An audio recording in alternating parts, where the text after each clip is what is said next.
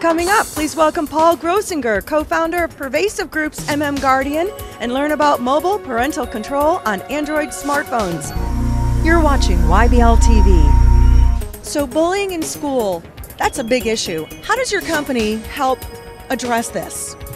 It's a huge issue, and what we've done at MMGuardian is create an application that enables parents to manage their kids' mobile parental control use on Android smartphones. Once you install this on your kid's phone, you can control it from anywhere with the SMS command. Texting and driving, how is this being addressed as well? The parent installs MMGuardian right on their kid's smartphone and then presses the Safe Driving On feature, and after that, they know their kid is protected. Take the application and set up alerts for various words that are concerning you. If you wanted to know that your kid was using the word sex in their conversations, you could flag that as a keyword, and then we would send a message to your own cell phone to tell you that so you can take care of the problem. Tell us about your award that you've just won. We won the Emerging Technology Award for the best mobile public safety, productivity, and utility application. That's a recognition of how important mobile parental control is in the industry, as well as of the growth of this space. In fact, this should be a multi-billion-dollar market in the future, and even just in the US, over 100 million teens are going to need this by 2016.